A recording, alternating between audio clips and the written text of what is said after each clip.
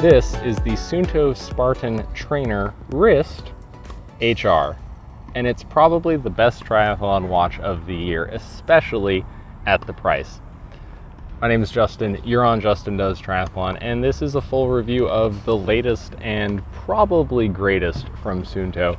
Overall, it's great. That's the short version. There is one thing that I really don't like about it, but we're going to talk about all of that here in a second. So let's go ahead and dive right in. The Suunto Spartan Trainer Wrist HR, which I'm just going to call the Trainer from now on, is Suunto's newest GPS watch in their Spartan lineup, which had the Ultra and then the Sport. The Ultra was almost $1,000. The Sport's currently about $500. This guy comes in at about $280 for the plastic trimmed version, or about $330 for the metal.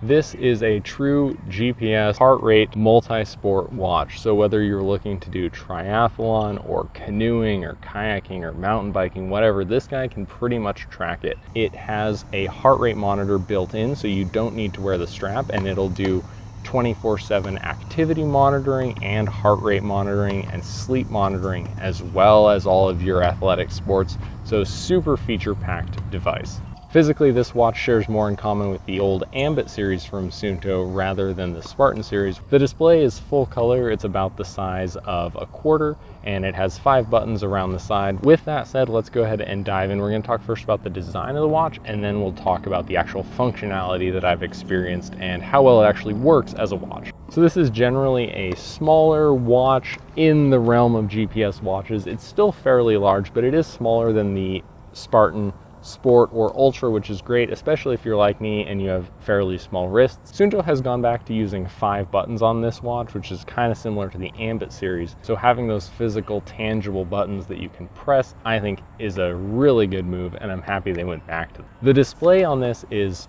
full color, and it will actually display 5 data fields on it now. So you can show 5 different metrics at one time. So you can get a lot of information all on the single screen of the watch, which is a big improvement versus the Ambit, for instance, which could only show 3. The Trainer does have a built-in heart rate monitor on the back of the watch as well. It's made by Valencell, generally regarded as one of the better heart rate monitors. Generally, my experiences with it were really good. Suunto is really upfront, and it's pretty well known, though wrist-based heart rate is not quite as accurate as having an actual chest strap. So if you need the high precision and really quick responsiveness, like if you're doing a lot of high interval work, picking up a chest strap might be a good move.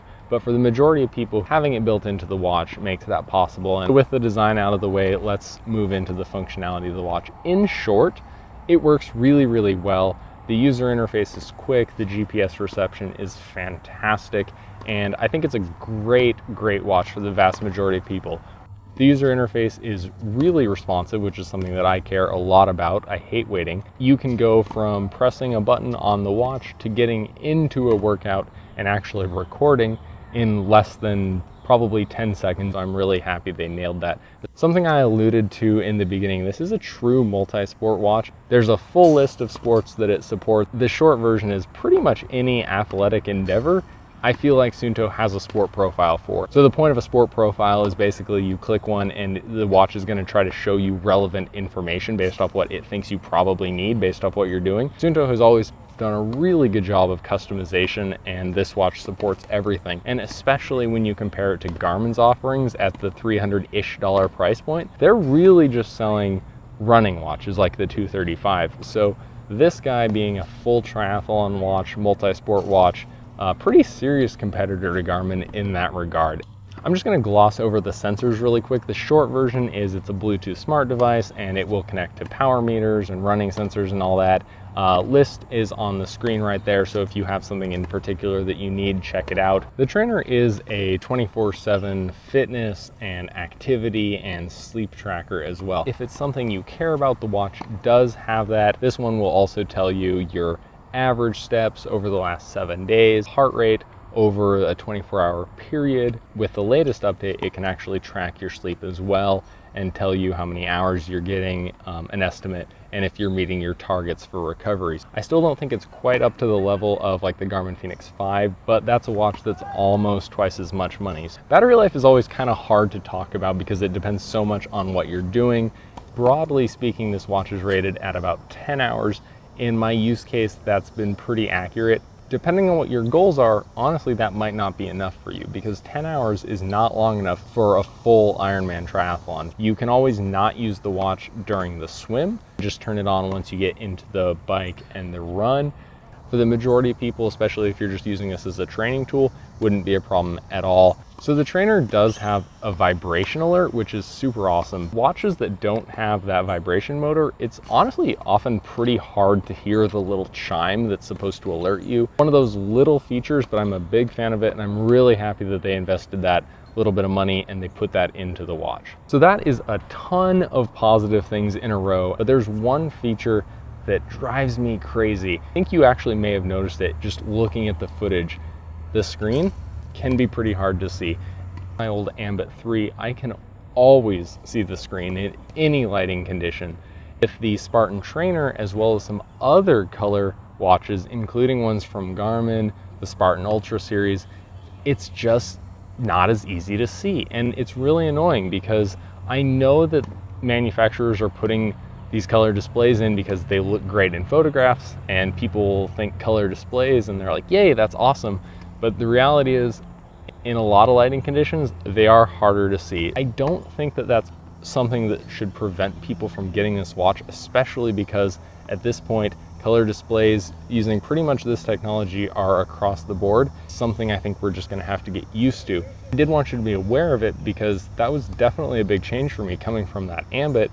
One of the things that I did find that worked really well for me was leaving the backlight on, but that is going to reduce your battery life. For me, I tend to use this more as a training aid, not so much during races, so it wasn't a real problem. There is an automatic mode where it'll turn on when you press a button, but when you press a button, it changes the display field because none of these buttons is just a backlight button.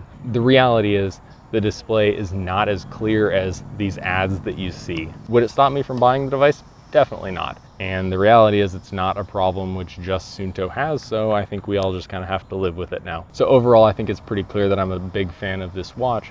I think the vast majority of people who are looking for something in that $300-ish range, beginner to intermediate triathletes, are either going to end up with this or something equivalent from Garmin. So really happy to see Suunto putting out great products again, and I hope the trend continues. You guys are on Justin Does Triathlon. I totally thank you for your time watching this. If you liked it, I would super appreciate it if you subscribe to the channel or like the video. And if you've used this, I would love your thoughts as well, because it is a new watch and I think a lot of people are getting it out right now. And I'm curious if anyone else has any differing opinions or anything like that. If you do decide to go ahead and order the watch, there's some Amazon links below. If you use those, it doesn't cost you anything more than if you just buy it on Amazon normally, but it would give me a couple dollars, which I would totally appreciate because it takes a long time to actually make these reviews. I would super appreciate that. You're on Justin Does Triathlon, and my goal is to help new and intermediate triathletes get out there, feel super confident, and just go run their races and achieve their goals. I hope you come back. There's a ton of reviews and tips coming down the pipeline as well. Have a fantastic rest of your day, everybody. Go do some awesome training. See ya.